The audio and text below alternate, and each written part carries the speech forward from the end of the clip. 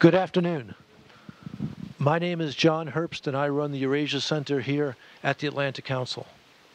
We have a wonderful program for you today on the upcoming visit of the President of Uzbekistan, Mirziyoyev, here to Washington, but also on the changes that we're seeing in Central Asia, and particularly in Uzbekistan. We have an excellent group of people to talk to you. You have their bios, so I'm not going to read their bios to you. We'll get right into the conversation. I will start by asking our Uzbek friends for their comments on the whole range of issues facing them, with a look toward both in terms of the region and in terms of the visit. And then we have commentary from Dr. Lisa Curtis, Senior Director at the NSC for South and Central Asia, and then the Dean of all Central Asian commentators, who's not from Central Asia, Fred Starr. And with that, I'd like to start with Senator Safoyev, former Foreign Minister Safoyev, former Ambassador to Washington Safoyev, and an old friend of mine going back now 18 years, it's amazing to say. So, Senator, we've seen interesting changes in Tashkent over the past 20 months. Your comments on what's happening and what we can expect. Thank you, John. Thank you for your kind introduction, and I'm also happy to be back in Atlantic Council and to see so many familiar faces and to welcome new friends here. And thank you very much for your interest to come and to see us today. We're indeed in the eve of a very important event, historic trip of President Mirziyoyev to Washington. Why it's historic? To my mind, first of all, it was initiated by American partners to invite leader of Uzbekistan and to encourage President on his brave and courageous reforms unfolding in Uzbekistan. Secondly, I think today, after the 20 months of his leadership, due to the new proactive foreign policy, we have a completely new regional situation in Central Asia, with some projection to Afghanistan, which is also very important. And I think that taking into account that Afghanistan is an agenda of world community, it will be one of the part of our dialogue. And third, the reforms going on in Uzbekistan have created completely new investment climate, and we've seen growing interest of American business to be in Uzbekistan and to act in Uzbekistan. Today it was announced in Uzbekistan, and I hope that it will be confirmed tomorrow during the signing ceremony, that more than $8 billion US contracts and agreements will be signed between two sides. Great achievement. I think it happened because new situation in Uzbekistan and reforming process. If you would ask me to define in two words what's going on in Uzbekistan, I would say political modernization, genuine modernization. And it includes wide range of the steps and starts not according to the old Marxistic view from the economic modernization, but economic modernization should follow the changing political matrix, changing the system of governance, applying of the principles of good governance, transparent, accountable, and eradicating corruption, judicial reforms, and understanding that any kind of genuine reforms normally is not associated only with the good things, but it might bring some hardship. Proactive social policy, which will prevent that discreditation of reforms and the worsening of the situation for some segments of Uzbek society. And of course, new foreign policy. And we're here today to tell you about the one by one of all these pillars of the new reforms. And in regard with the good governance, I'd like to draw your attention to the fact that it's initially the basics of all reforms. And the more openness, accountability, and completely new role of the media and civil society is what we have now in Uzbekistan. Frankly, it was unexpected to me. So in such a short time, we might have such a new environment, new spirit in the country. You might ask, what's behind of this aspiration? Whether it's a genuine, not imitation of reforms, whether it will be irreversible character, have an irreversible character. I think we hope. We hope so. First of all, because there is no other way to address the challenges which Uzbekistan faces, such as political Islam, international terrorism, need to create the job for growing number of the population, etc., etc. There is only way to guarantee sustainable development. This is more democracy, more open economy, and more open society. Second basics for believing that it's not it will have an irreversible character, that it's young society, with the people believing and wanting more freedom, more opportunity. This morning we had a meeting in the National Press Club, and I gave one example, which I would like just to share with you and conclude my introduction. I have a course in Westminster University in Uzbekistan, which Professor Starr many times visited, and my students enjoyed his wonderful lessons. During one of the last meetings there, I put a question in front of my students. How do you see the future of Uzbekistan? What's the options of further development, let's say in the next 20, 25 years? And I gave them 4 options: democracy, socialism, Islamism, autarky or nationalism. More than 100 students, after the live debate, overwhelmingly said democracy is the only option to develop, for development. And even the girls with the Islamic scarves in audience, they also voted for that. And I think that this is a choice of Uzbekistan. And government inevitably should take to the account the demand of its constituency, while the 70% of the population is younger than 30 years old, and it's their choice. Thank you very much. I'd like to conclude my initial remarks, and I will be open to your questions. Thank you. Thank you for your pithy remarks. Mr. Saidov, you have responsibility for a portfolio which, especially in the West, is considered very important, which is human rights. We've seen some interesting developments over the past 17, 18 months. Oops, yes, sorry about that. We've seen some interesting developments over the past 15, 16 months. Even very recently, we've release of Irk activists. How do you see developments in this area going forward?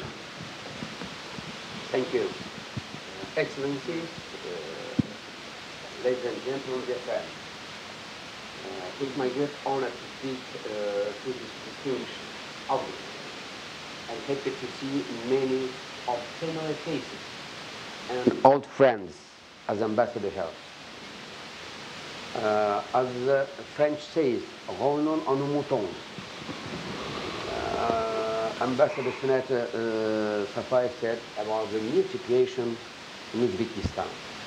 And I want to say a few words in 2 human rights situation in Uzbekistan and the recent parliamentary reforms in Uzbekistan.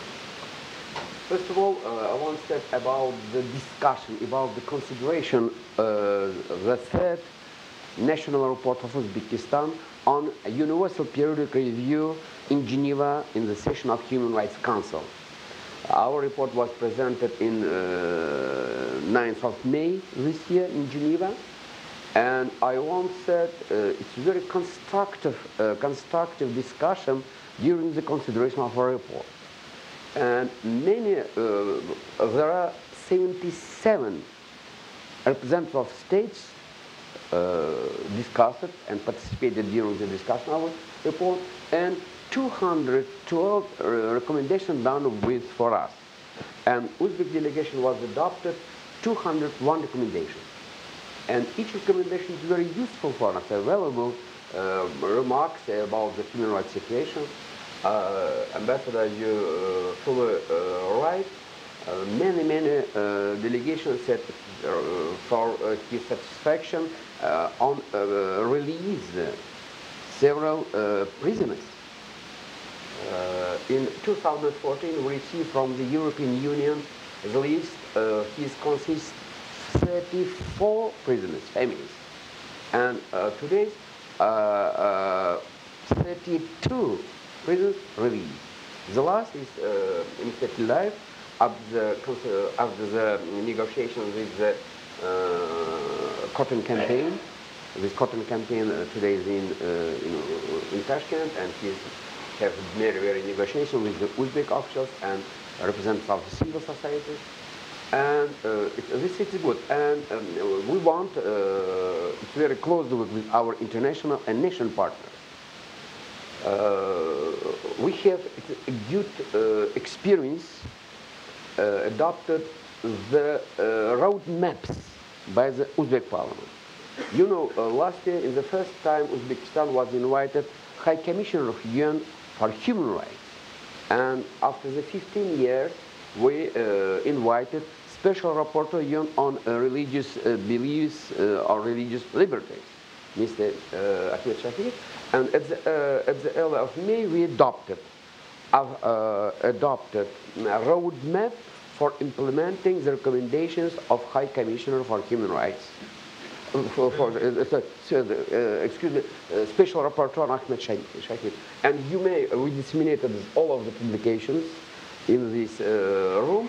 And the second, the role of Parliament in the human rights issues. In the first time, Uzbek Parliament, the both chamber of Oliy Majlis, legislative chamber and Senate, was adopted in the first time parliamentary report on the situation of human rights in Uzbekistan. And this book also disseminated here. This book, this roadmap concerning implementation of recommendations, special rapporteur.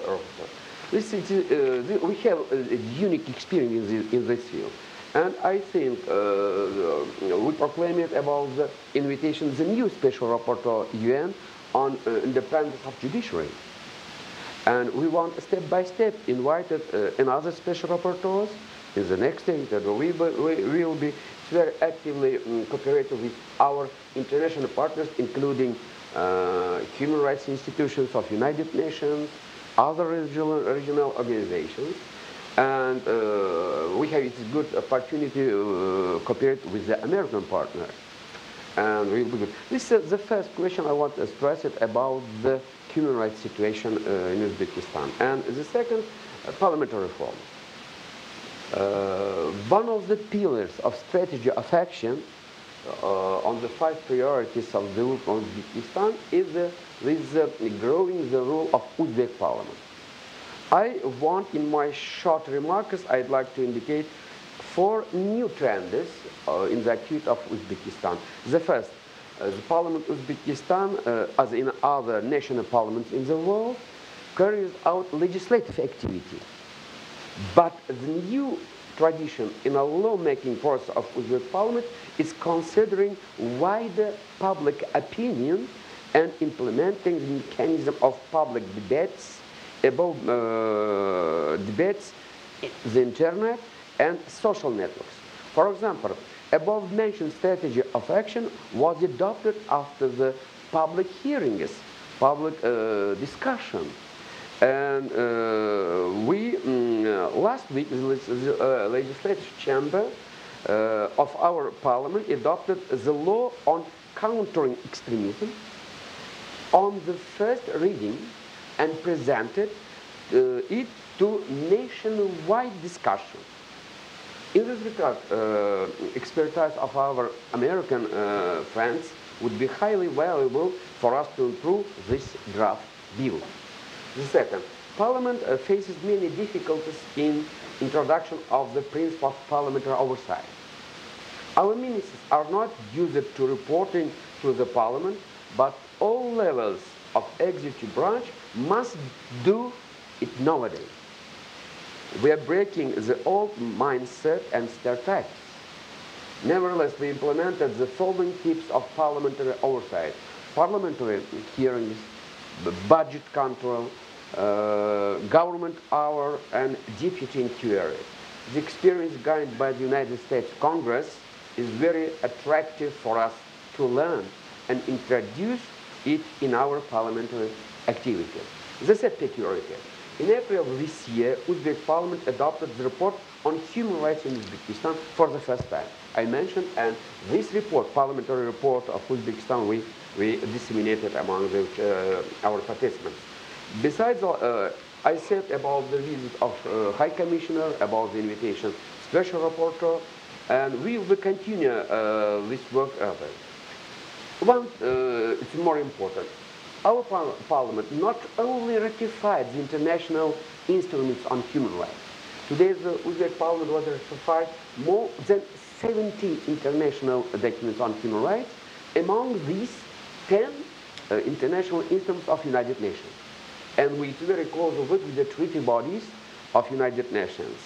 And this peculiarity consists so Uzbek parliament also implementation of the Dr. Uzbek Parliament carries out implementation control of our international obligations in this sphere. And the last, fourth, we established 2 parliamentary commissions. One of these, parliamentary commission on supporting non-governmental organizations, independent mass media, and civil society institutions. During the last years, this commission carries out, this commission will allocate 17 billion Uzbek somas for civil society institutions. We may compare to 2 billion in 2008. And the last, recently we established the second parliamentary commission. This commission concerning to protect constitutional labor rights of citizens. You know, we have problem concerning child and forced labor. And this commission pay great attention concerning elimination all forms of child labor and forced labor. This is a new brief I once said, and at the end of my speech, I once said, the great writer, German great writer, Goethe said, the solving each problem, the solving each problem is new problem. Thank you. Thank you. Thank you very much, Ambassador Herbst. Если позволите, уважаемые дамы и господа, я отвечу на русском. Мой коллега поможет. Возьмите минуту.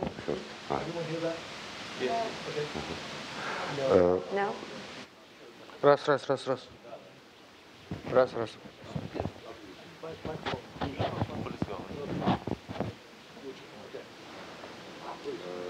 Я хотел бы сказать, что с первых дней на посту президента Узбекистана господин президент Шавкат Мироманович Мирзиёев определил приоритеты внешней политики нашей республики. Это выстраивание конструктивных отношений с нашими соседями в регионе. И, конечно же, Афганистан стал занимать очень важное место в внешнеполитической стратегии Узбекистана. Наш президент... From the first days since Mr. Mirziyoyev has become a president, he have defined that the priority of the foreign policy of Uzbekistan should become the cooperation, constructive relations with the neighboring countries. And of course, to this end, Afghanistan has become an important part of this foreign policy domain. Наш президент, другими словами, предложил смотреть на Афганистан не как на угрозу, а как на возможность выстраивать нормальные добрососедские отношения. И через эту призму содействовать, создавать необходимые условия для установления мира в этой стране. And in order to, in this extent, the President has proposed to look at Afghanistan not as a threat or challenge, but as an opportunity, and to have a chance to enhance and to develop good and constructive relations with this country, to assist this country, and to promote and facilitate peace and stability in that country. Была выработана абсолютно новая стратегия в развитии отношений с Афганистаном, которая предусматривала расширение наших отношений с этой страной во всех сферах. So basically we have new strategy in our cooperation with Afghanistan, which extends to absolutely new type of relations and the scope of the relations with that country. И как результат вот этой новой стратегии в отношении Афганистана, само по себе жизнь подсказала, что нужно изменять наши отношения, наши подходы к афганской проблеме. И мы стали активно поддерживать все международные инициативы, все международные усилия по разрешению афганского конфликта. And indeed, as a result of this new strategy, the life itself has proved that it was necessary for us to change our approaches vis-à-vis Afghanistan. And we have changed our approach, and we started to be actively involved in international process on Afghanistan and to support various international initiatives on that country. И самое главное, в этой своей политике мы стали придерживаться основного принципа в отношении Афганистана. Это то, что сами афганцы должны играть ключевую роль в разрешении этого конфликта, то есть принцип Afghan own, Afghan led. And indeed, this policy is also based on a very important principle which we are strongly advocating. This is the peace process and reconciliation process in Afghanistan should be Afghan-led and Afghan-owned. И с этой точки зрения мы полностью поддерживаем Кабульский процесс, организованный правительством Афганистана. И мы увидели очень большое эволюционное изменение даже в подходах самого Кабула после выступления президента Ашрафа Гани на втором заседании Кабульского процесса в этом году.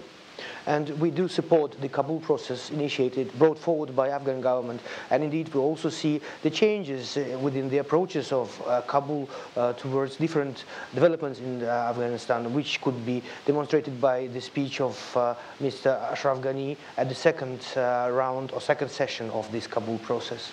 И мы не должны забывать, что именно президент Ашраф Гани предложил начать мирные политические переговоры с вооруженной оппозицией, прежде всего движением «Талибан». And we have to keep in mind, or bear in mind, that the President Ghani has proposed to launch a peaceful political negotiations with the military opposition, including Taliban. И вот как бы логическим продолжением Кабульского процесса явилась Ташкентская конференция, мирная конференция по Афганистану, которая состоялась в конце марта этого года. And logic continuation of this Kabul process, we could brought forward a Tashkent conference on Afghanistan, which Uzbekistan finally hosted end of March this year. И главным результатом этой Ташкентской конференции стало то, что на региональном и на глобальном уровне было заявлено, что военного пути решения этой проблемы нет. И только мирный политический процесс может принести мир, долгожданный мир и стабильность в Афганистан. And the main result of this on regional and global level is the common understanding that there is no military solution for Afghan problem. Only a peaceful political process could bring peace, stability and prosperity to that country. И все страны, а их было более 20 стран, и самые основные международные организации, как Организация Объединенных Наций, страны Шанхайской организации сотрудничества. И надо сказать, что впервые вот в таком формате была проведена международная конференция по Афганистану, где собрались представители Соединенных Штатов, России, Китая, региональные важные страны, как Индия, Иран, Пакистан, Турция, основные страны Европейского Союза и, естественно, все страны Центральной Азии. And indeed, this event was a very extraordinary occasional event. It had never happened in the region before, and it gathered more than 20 participants, including the international institutions as United Nations, Shanghai Cooperation Organization, and others, as well as different countries, including the United States, Russia, China, and regional players like India, Iran, Pakistan, Turkey, as well as the European Union with its member states, have attended this event. And obviously, it's very important to underline that the Central Asian countries were actively involved in this conference. И все участники Ташкентской конференции призвали вооруженную оппозицию, движение «Талибан», сесть за стол переговоров с правительством Кабула и начать переговорный процесс. And all participants has unanimously called the military opposition to sit on the table of negotiations with Kabul and start the talks on peaceful ways of reconciliation. Я не буду много занимать вашего времени, но я скажу, что при выходе вы можете взять эту книгу. Здесь собраны все материалы Ташкентской мирной конференции по Афганистану. Well, I'm not going to take much of your time, but I just want to tell you that when you're going to go out from this hall, over there you can find a book which compiles all materials and all addresses made at this Tashkent conference on Afghanistan. Здесь собраны все выступления на этой Ташкентской конференции, и книга начинается с выступления президента Узбекистана Шавката Мирамоновича Мирзияева и президента Афганистана господина Ашрафа Гани, по инициативе которых был создан Ташкентский форум. This book includes all speeches, and it starts with the speech of the president of Uzbekistan, Mr. Mirziyoyev, and the president of Afghanistan, Mr. Ghani. On initiative of these two people, this conference itself had been held in Uzbekistan. Мы благодарны всем нашим партнерам, всем нашим друзьям, которые поддержали эту нашу Ташкентскую конференцию и приняли самое активное участие в ней. We would like to express our sincere appreciation to all these participants who have attended this conference and supported the initiatives of Uzbekistan brought forward within that event. Кроме этого, я должен сказать, что мы очень активно развиваем торгово-экономические отношения с Афганистаном, и за последний год мы довели двусторонний товарооборот более на $600 миллионов. And I'd like also to draw your attention that the trade with Afghanistan is growing very hastily and speedily. And over the last year, we have enhanced or increased our bilateral trade to $600 million. Мы предоставили Афганистану очень много преференций в торговле, в транзите грузов и создаем все необходимые условия для того, чтобы Афганистан мог не только с нами торговать, но и со всем миром торговать. We provide a lot of trade preferences to Afghanistan, as well as the various preferences in transiting of goods. So we would like Afghanistan to see Afghanistan not only trading with us, but with the rest of the world as well. Мы начали осуществлять очень крупные транспортно-логистические проекты в Афганистане, такие как строительство железной дороги от Мазари-Шарифа до Герата и линию электропередачи с Сурхана до Пулехумри. Сурхана-Пулехумри. So we're also implementing large infrastructure projects and transport logistic projects in Afghanistan. We are starting the construction of railroad from Mazar-e-Sharif to Herat, as well as the power line from Surhan to Kulikumi. Господин Herbst мне показывает, что мне нужно заканчивать. Я думаю, я смогу ответить на ваши вопросы, но в конце я хотел бы сказать, что мы очень надеемся, что тот мирный политический процесс, ради которого международное сообщество создает все необходимые условия, он возобновится, и Узбекистан не только ограничится проведением этой мирной конференции по Афганистану, но мы сможем стать частью этого политического процесса по установлению мира в Афганистане. Спасибо за ваше внимание. And Mr. Herbst is signaling me that I'm running out of time, and therefore, in the very end, I would like to underline that we hope that this peace process in Afghanistan, which international community is very much seeking for, will be resumed, and we very much hope that Uzbekistan, not because of this conference, but because of its effort as a whole, will be a part of this process and will facilitate it as much as we can. Thank you. Thank you. It's a reminder of how many important subjects we have here this afternoon. Mr. Aripov, the role of other large powers in the region, China and Russia, is very important, and for that matter, the United States. Your views, please. Yes, thank you, Ambassador Herbst. It's a great pleasure to be here. It's a great pleasure to be part of this distinguished panel. Previous speakers already mentioned internal reforms in Uzbekistan, and Mr. Irgashev described our policy toward Afghanistan, but I think that the picture of Uzbekistan's new face would not be complete without mentioning our new policy towards Central Asia. Ambassador Irgashev already mentioned that President Mirziyoyev identified Central Asia as a key priority of its foreign policy. And it was not just, empty slogan. It was really well considered, very pragmatic choice. As you know, Uzbekistan is the only country in Central Asia which has the borders with all countries of the region and Afghanistan. And actually all vital issues like transport, transit, energy and water use, security, they all depend on the situation in the region. Unfortunately, in the past, the problems existed among Central Asian countries. They had not been resolved. They only accumulated. Actually, the level of trust among Central Asian countries was quite low, to be frank. Conflict potential in the border areas used to be very high. People who lived in the border areas especially were not able to visit their relatives, their friends, because of the closed checkpoints. Because of the undertaken measures right now, because of the Uzbekistan active foreign policy, we really achieved tremendous breakthrough in the region. Situation in Central Asia today is fundamentally different than it was just 1.5 years ago. Today we have absolutely new political atmosphere in the region. And I would like to give you just some examples of this breakthrough. First of all, I have to mention crucial agreements which were signed between Uzbekistan and Tajikistan, Uzbekistan and Kyrgyzstan on delimitation and demarcation of the borders.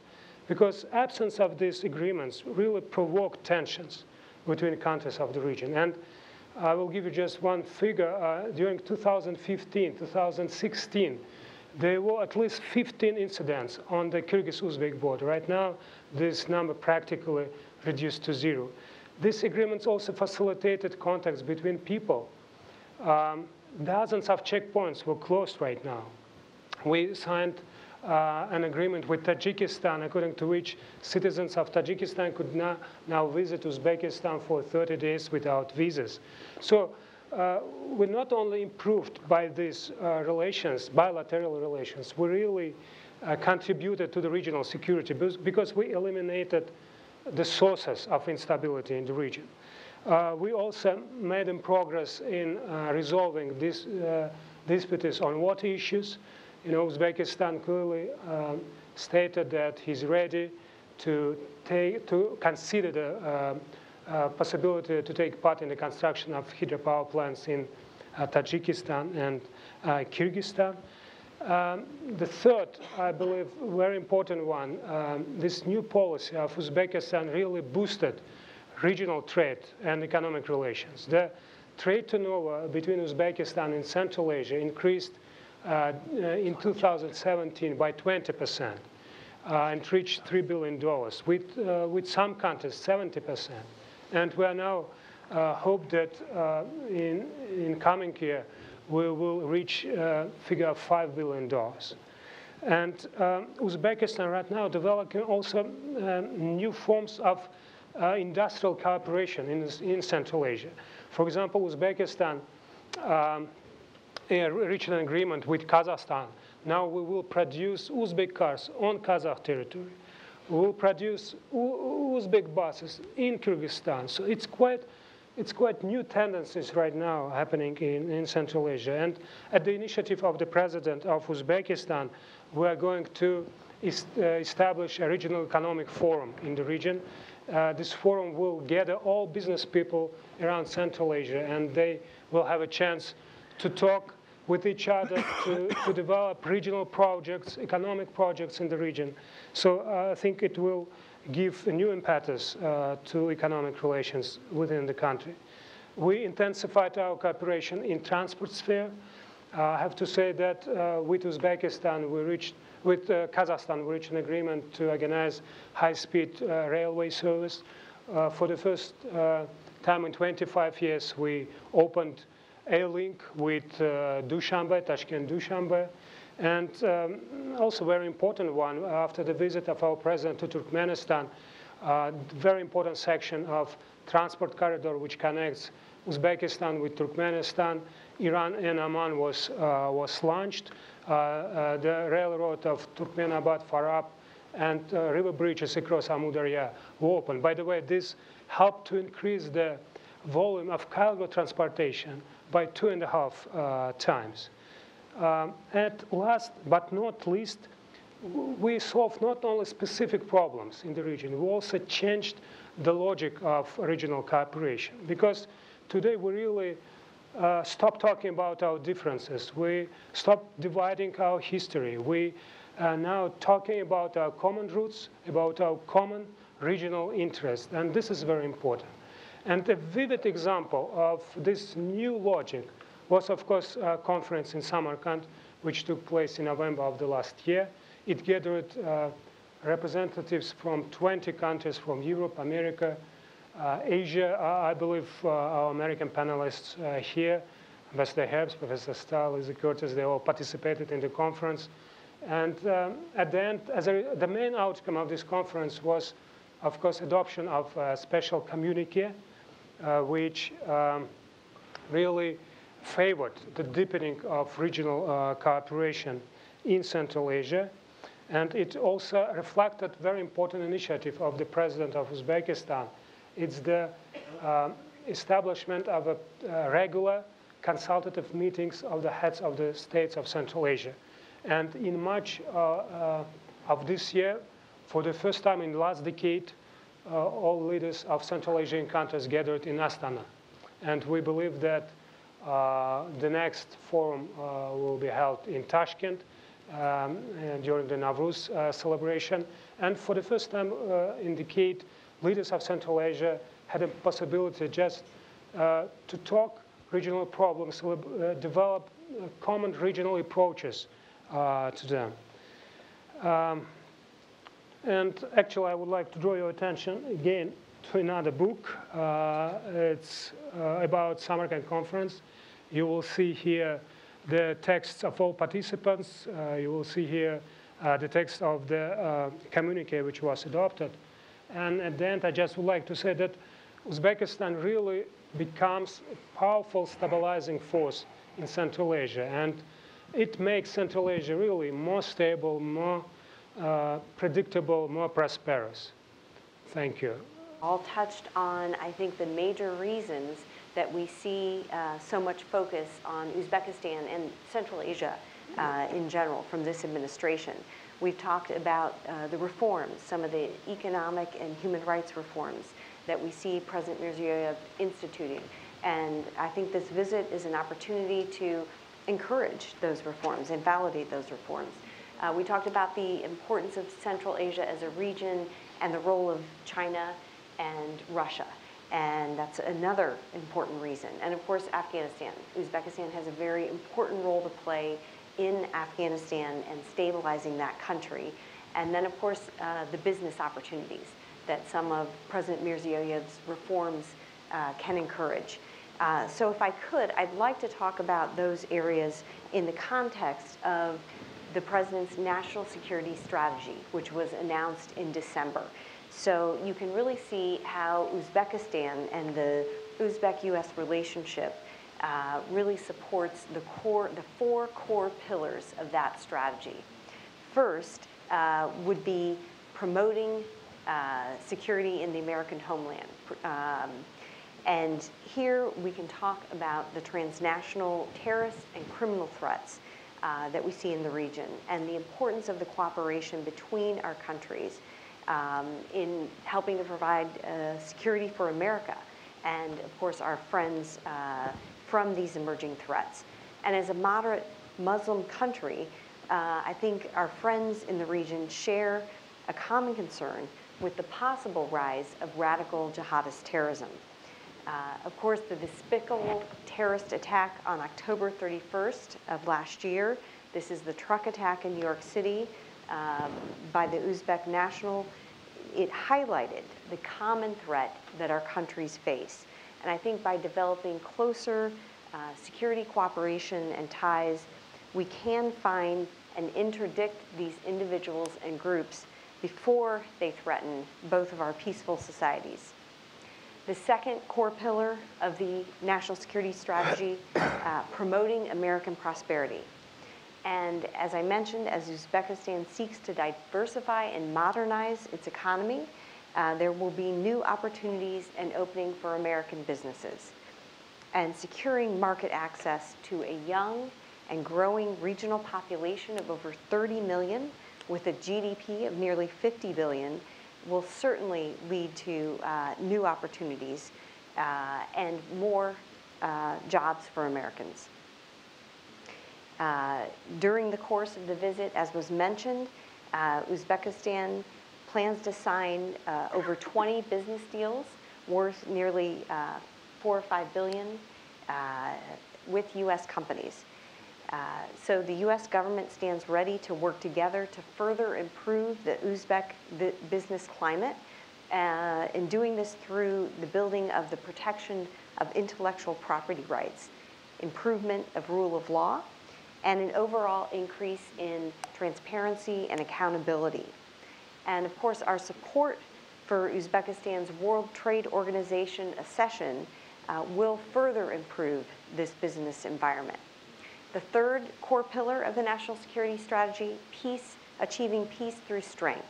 And this is where Uzbekistan's relationship to Afghanistan comes in. Uzbekistan has played an important role in the Northern Distribution Network, which guarantees alternate U.S. logistical access to Afghanistan. Uzbekistan has also sought to support the President's South Asia strategy by sharing more of the burden for peace and stability in Afghanistan. And at the Tashkent conference in March, President Mirziyoyev urged participants to, and I'm quoting here, constructively discuss and develop joint solutions to one of the most acute regional and global problems of our time. And we appreciate that President Mirziyoyev has focused on improving relations with Afghanistan and improving economic connectivity and development in Afghanistan. And finally, the fourth core pillar of the national security strategy, which is to advance American influence. Uzbekistan has made great progress, but does face continuing challenges in the areas of human rights, labor issues, restrictions on religious freedom, and freedom of the press. These, of course, are basic freedoms and values that are key to alleviating those social tensions that would otherwise be directed toward extremist ideologies.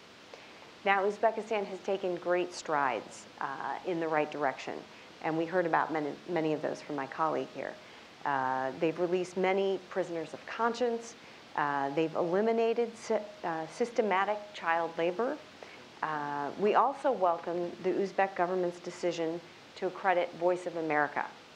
This is a very important step, and we are looking forward to President Mirziyoyev's commitment to a religious freedom roadmap during this visit, which will lead to substantive steps that address many of the issues that were raised by the UN Special Rapporteur on religious freedom.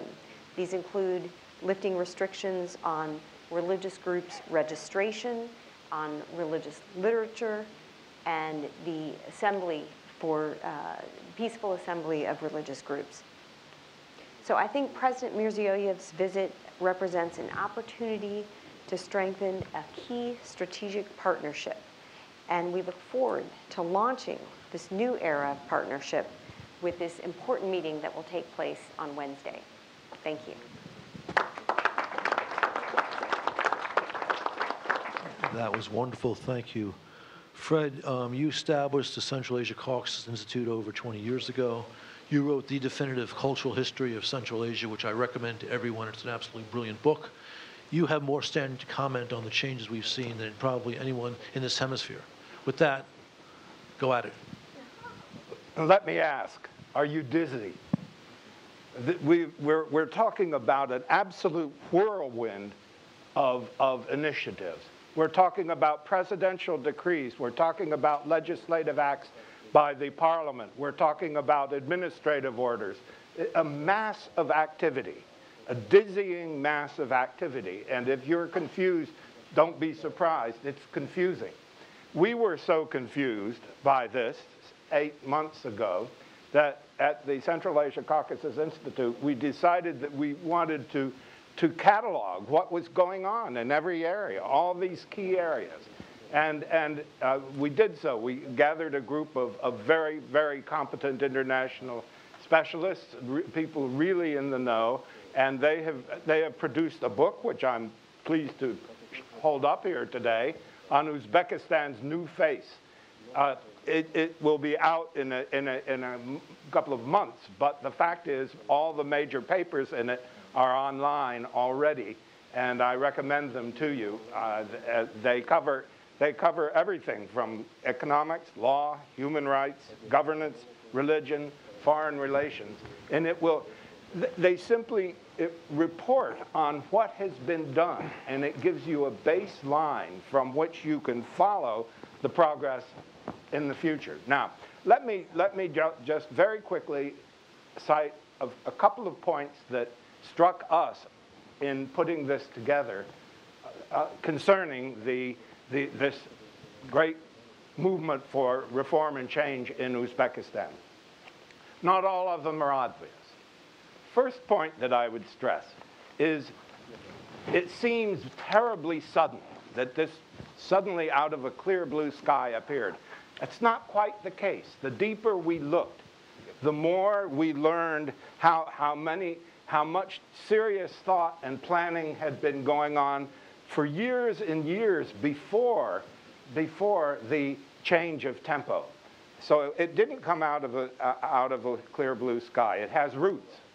Second, whatever complications and problems the Uzbek economy has, and it does, nonetheless, the Uzbeks have undertaken this from a position of relative strength.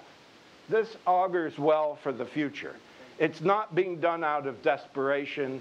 It's not being done in the face of some impending doom. Third point, of course, the presence of President Mirziyoyev here is extremely important. He is a very dynamic figure. He served for 13 years as prime minister. He knows the country probably as well as any human being could possibly know it, because he's kicked the wheels, as we say. However, it's not a solo operation.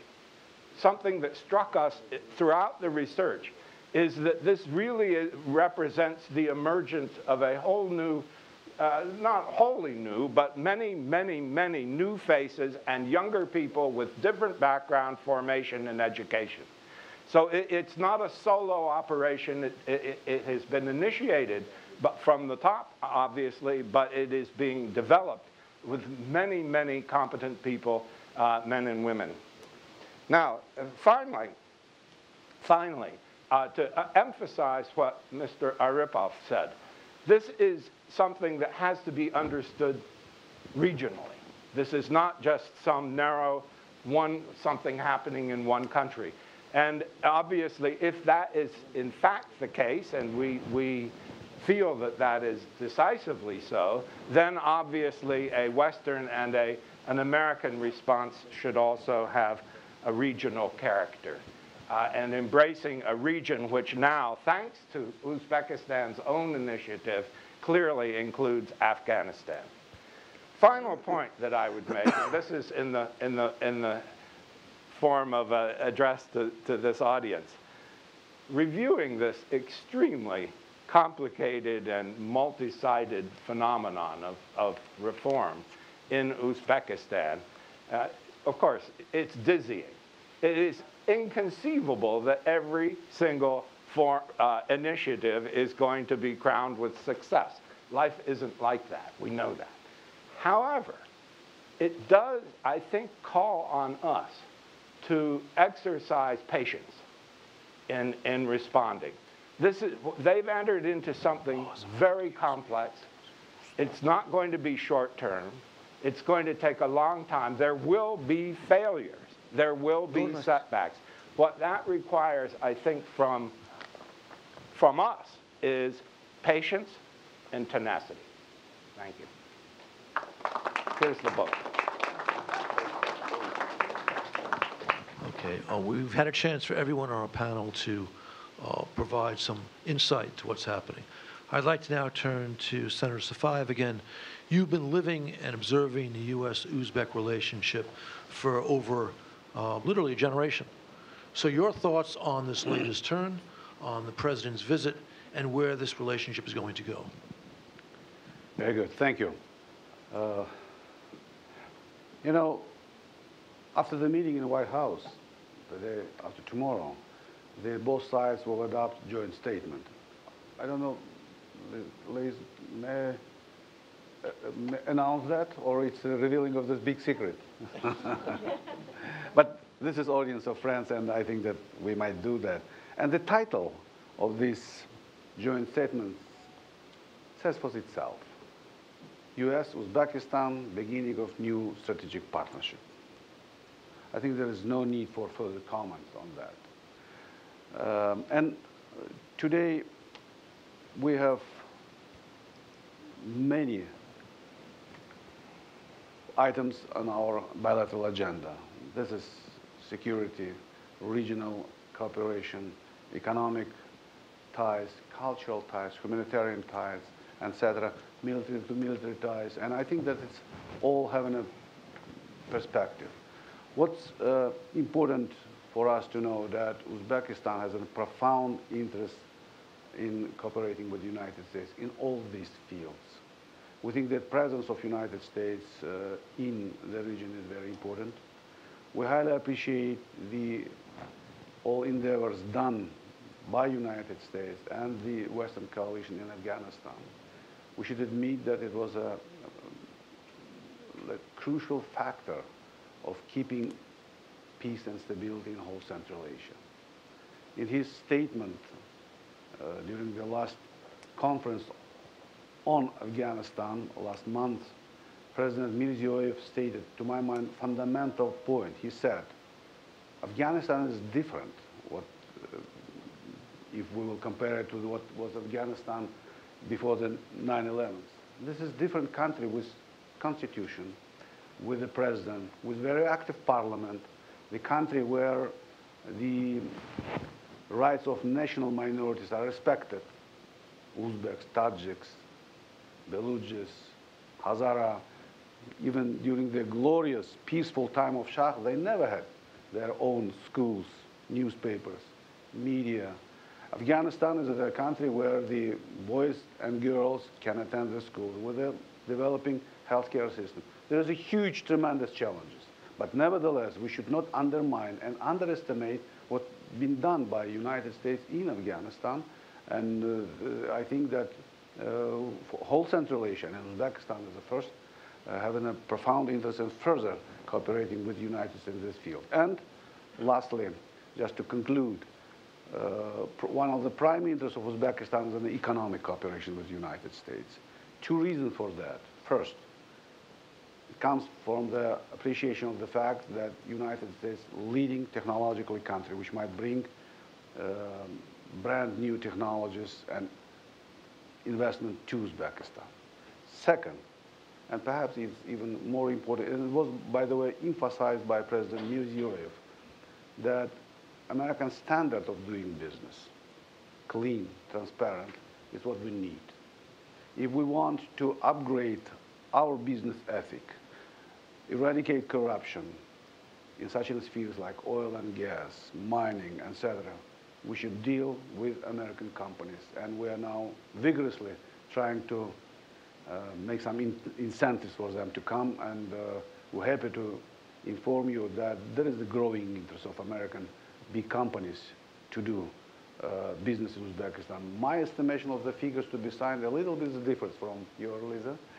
It will be more than mentioned by you for, but let's wait for until tomorrow when under the aegis of AECC the deal will be signed. Thank you, Senator Safoyev. Time is going short, but I'd like to give Lisa a chance to comment on what we've just heard, and then we'll give the audience a chance to ask questions. Please. Well, yeah, I would just say that this is very encouraging to see Uzbekistan's focus on developing its relationship with Afghanistan and developing those projects for connectivity. You talked about the railroad from Mazar to Herat, very important project. And the role that the Tashkent conference played in continuing the Kabul process conference. Somebody indicated the support that Uzbekistan has for an Afghan-owned, Afghan-initiated peace process. This is so important to support the Afghan government as it faces these challenges and to put pressure for a peace process. And so I think the role that Uzbekistan is playing is so important with regard to Afghanistan. And we certainly appreciate the sustainment support provided along the northern distribution network. This has allowed uninterrupted access to our forces in Afghanistan over the past decade, and we know we can count on Uzbekistan to continue to provide this kind of access, which is so crucial. Thank you very much. Ariel Cohen, the Atlantic Council, and Ambassador, please call me Ariel. It is great to see this important delegation in Washington. Really something new is happening, but looking at the region, you cannot help by not noticing a big strategic initiative by China, the Belt and Road Initiative. You notice Russian promotion of Eurasian Economic Union.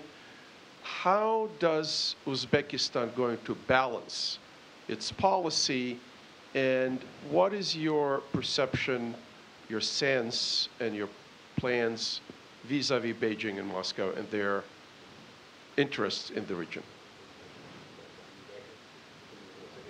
I will try to answer, Ariel, to your question. Perhaps I'm more seasoned diplomat than other Uzbek panelists, and that's I will try to find a nuanced answer to your question. First of all, frankly, I always think that two factors are very important to realize. First,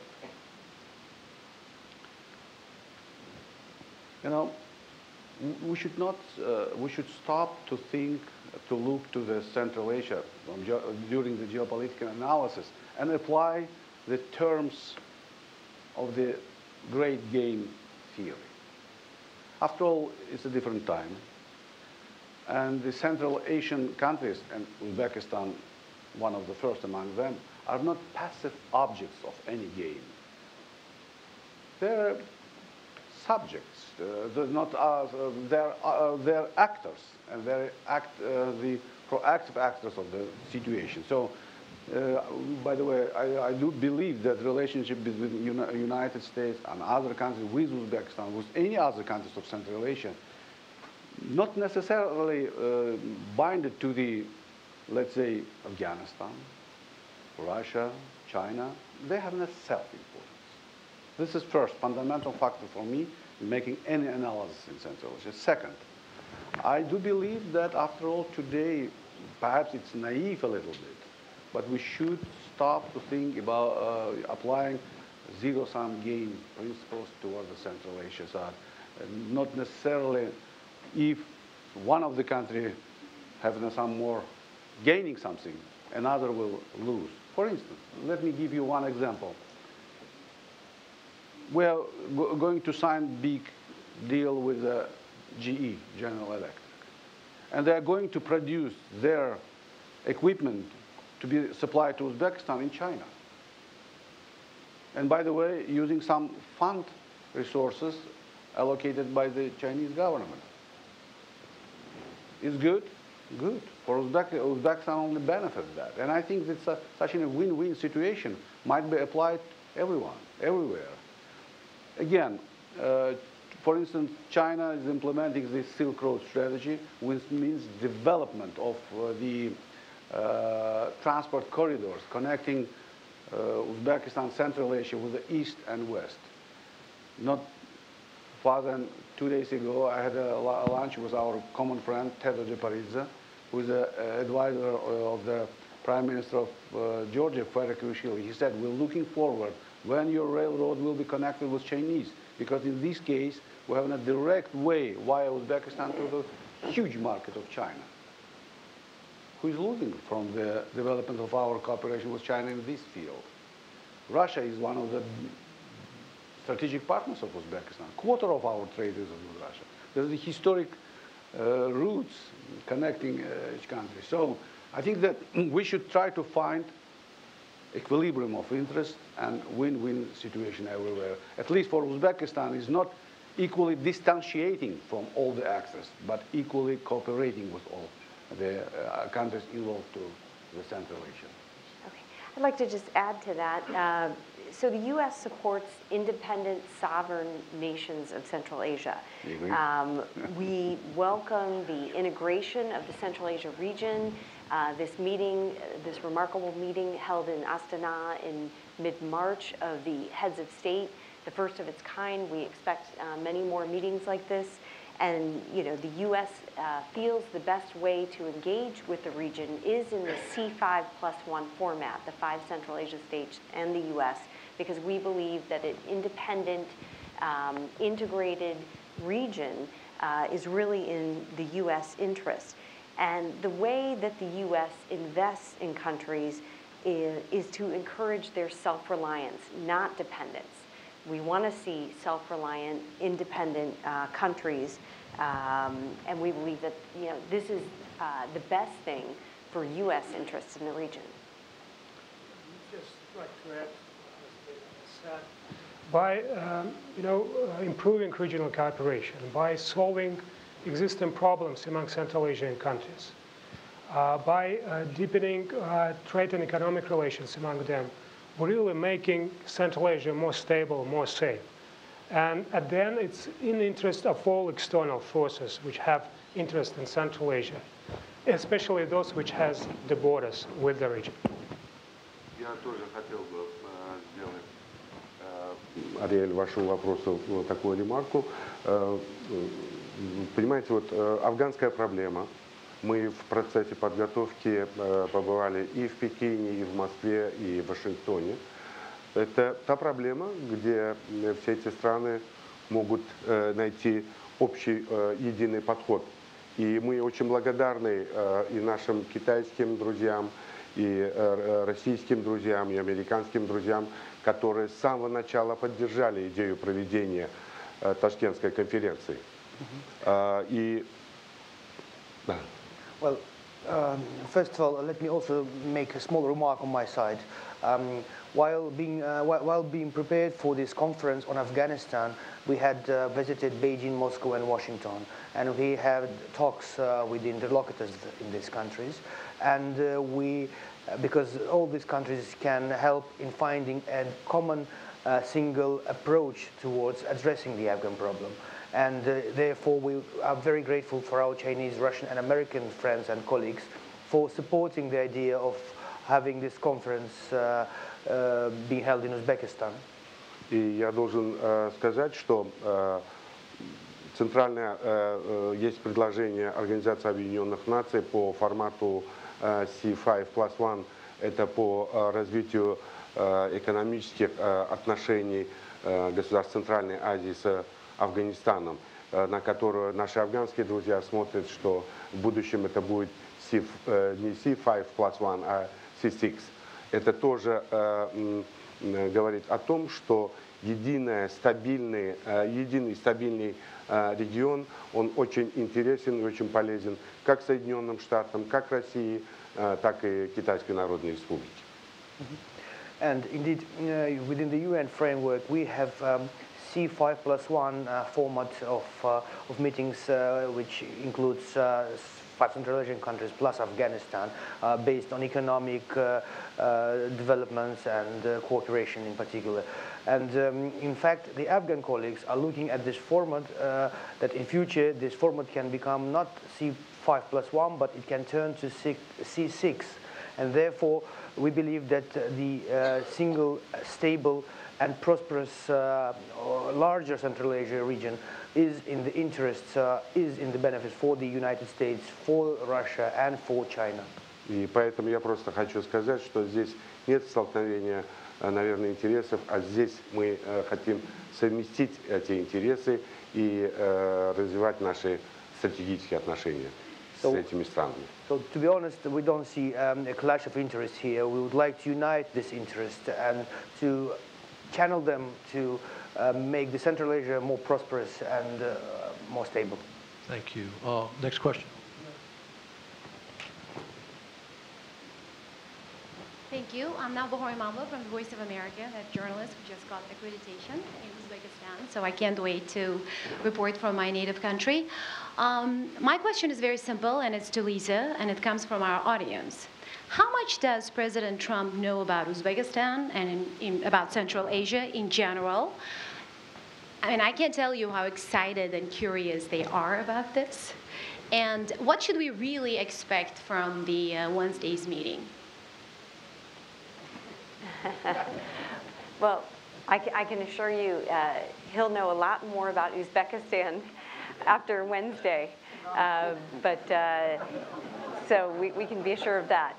And but I think this is a great opportunity to understand the region and its importance, what it means, for potential U.S. investment and trade linkages with an emerging market, to be able to encourage some of the positive movement on reforms that we've already seen, encourage, validate those, to know about the important role that Uzbekistan is playing with regard to Afghanistan, which President Trump did hold a phone conversation with President Mirziyoyev in December.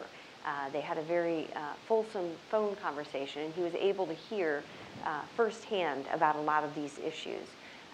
So I think he's looking forward to building on that conversation that he had last December with President Mirziyoyev. And your second part of your question was on what to expect. Well, I think that what we can expect is more interaction between the two countries moving forward, both in the economic sense, but also in terms of more security cooperation, more agreements moving forward. So we're building a strong foundation for future cooperation on security and other issues, counterterrorism, which is an increasingly important issue with the ISIS, the foreign fighters issue, and the central role of Central Asia on those topics, and then the increased engagement on Afghanistan and looking for ways that the U.S. can build on that logistical support that it's already receiving through Uzbekistan, being able to count on Uzbekistan for that alternate access to Afghanistan. Yeah, I think you can expect to see more discussion and more agreements related to all these issues as we embark on a new era of partnership. This is an opportunity to sort of revive that strategic partnership that we had earlier in the decade, and to sort of revive that and infuse that with new energy based on a lot of the changes that we have seen President Mirziyoyev take over the last 18 months. I think we've seen a lot of wisdom in the administration's policy towards the region and towards Uzbekistan, for which we have to credit President Trump. Okay, question over here, and then here, and then there.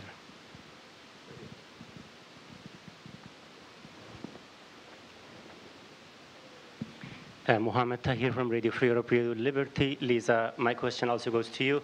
You referred a couple of times about the role that Uzbekistan is playing in NDN, Northern Distribution Network.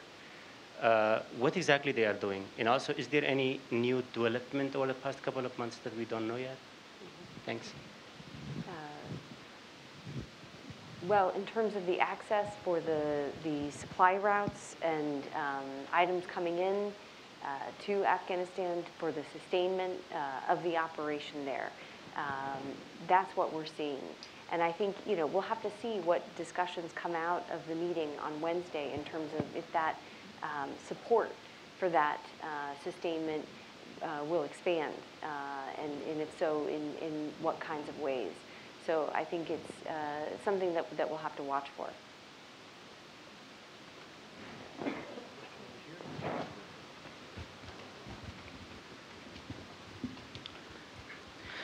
Thank you, Ruhollah Osmani. I'm with Asian Development Bank Washington office and also affiliated with Johns Hopkins Science in Washington. Thank you very much. As someone from that region, Afghanistan, I'm very hopeful and encouraged by the remarks and development that I see. And I look forward to following the new development that comes after the meeting this week. My question is towards that item about regional cooperation and connectivity, especially investment on infrastructure connecting Uzbekistan to Chabahar port, for example, to expand route to Arthur.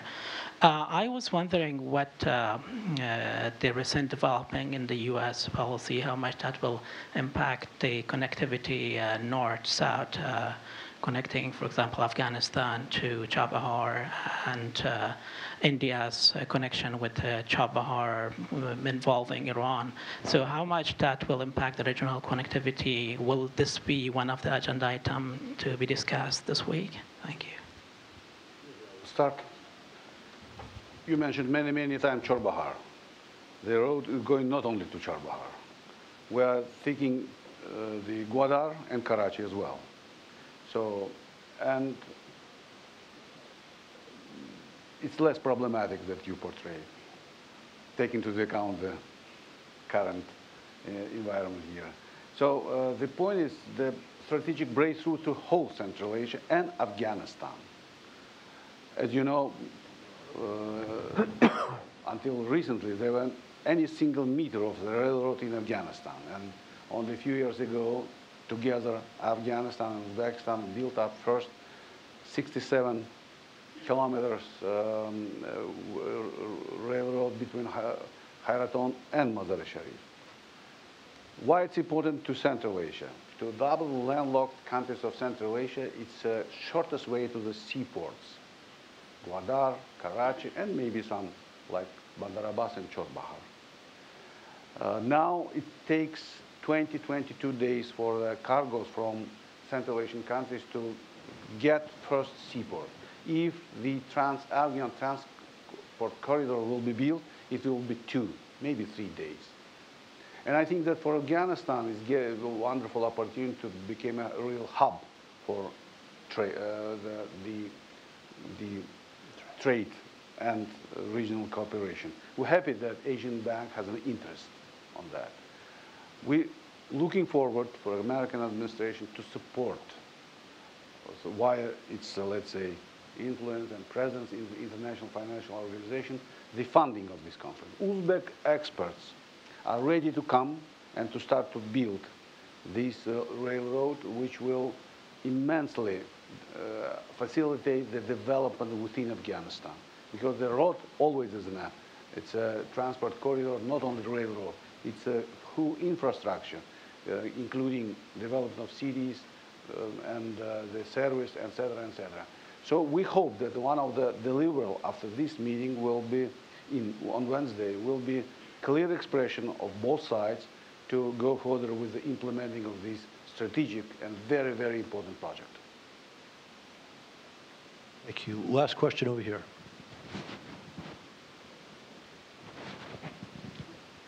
Thank you very much for coming. My name is Roxana Gabidulina. I'm a research intern at CSIS. My question has more to do with domestic politics.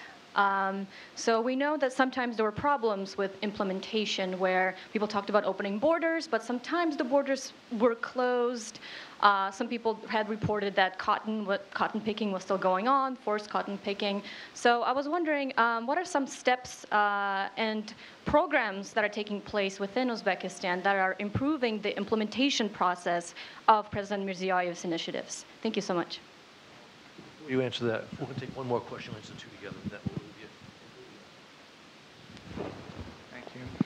Ralph Winnie with the Eurasia Center.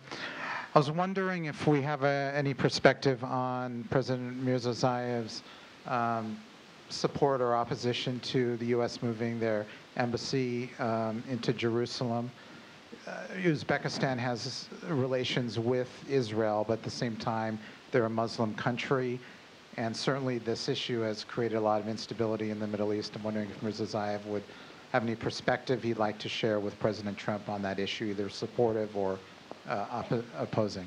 However, I'm not going to open up a kind of a special ways and means to address this issue in Uzbekistan. They're same everywhere. More role of civil society, more role of the media, more role of parliament, and parliament oversight. And I think that all of them, together with implementing the good governance system, fighting bureaucracy, inefficiency, this is one of the only ways to address this issue. I think that today the main point for us is make this process irreversible. And it was noted by someone that now new team is coming to the government of Uzbekistan. There are, in many key positions, are Western educated, open-minded, people under their 40s. They think, they act in a completely different way. The parliament is obtaining more and more proactive role, exercising parliamentarian control, sometimes strict, sometimes the efficiency must be upgraded. And moreover, I think that what's most important today, that the role of public is growing up.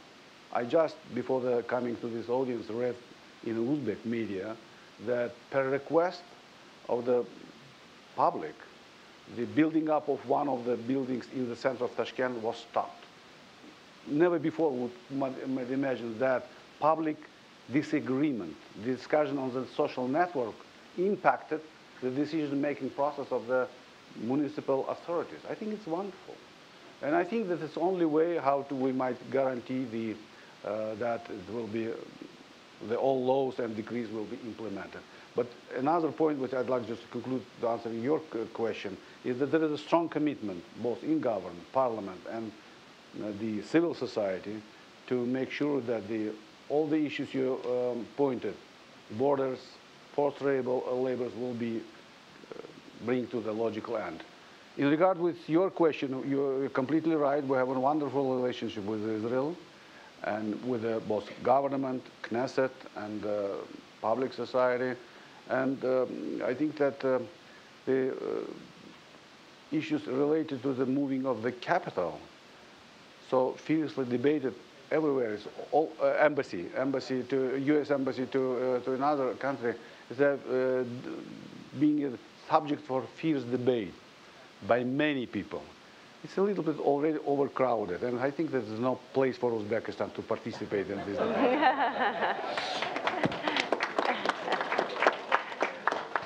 Thank you very much, Senator Safoyev, Ms. Curtis, all of our guests, and thank you all for coming. It was a wonderful event. Thank you. Thank you.